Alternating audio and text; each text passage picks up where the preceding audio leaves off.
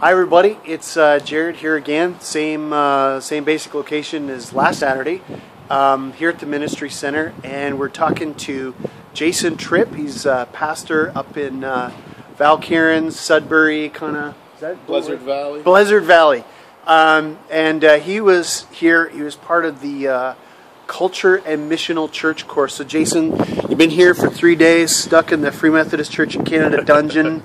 What was the course about, and should we keep doing it? Yeah, just finished 3 days. It was a long 3 days, but it was very helpful for me and I believe everybody else involved. Basically, the whole overview of the course, I'm going to use a Sesame Street illustration, if I may.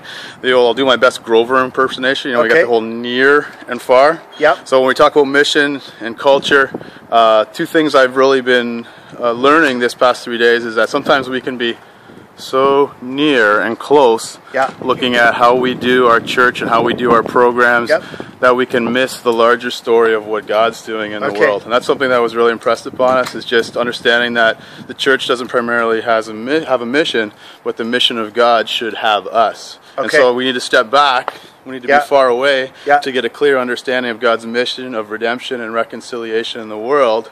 And then from that, we need to then engage our neighborhood and get a little more near to our neighbors. Once we have an understanding of God's mission of reconciliation in the world, sometimes we can still be too far apart from our culture, and then we start making assumptions. Like I feel like I'm guilty of making assumptions about thinking I know about my neighbors, I know about my context and culture, when really until I engage with my neighborhood and really get to know them on a deep level, understanding who they are and the needs that I and we as a church can bring to them. So we need to step back from what we're doing internally, get a picture of God's activity, and then get a little closer to our neighborhood. All right, and so it's a 3-day course. You think we should continue to do it? Absolutely, absolutely. There's a lot I'm certainly going to be processing.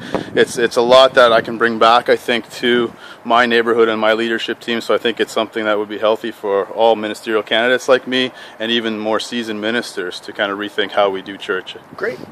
All right. Adrian, you were here too? Yeah, it was awesome. Okay, great. And where are you from? St. Joseph Island. Okay, great. Yeah, no, it was really good. So you guys flying back? Hey, Mike Gidney can't get off camera. How did it go? We need a wider lens for Mike. How did it go? It came, it went.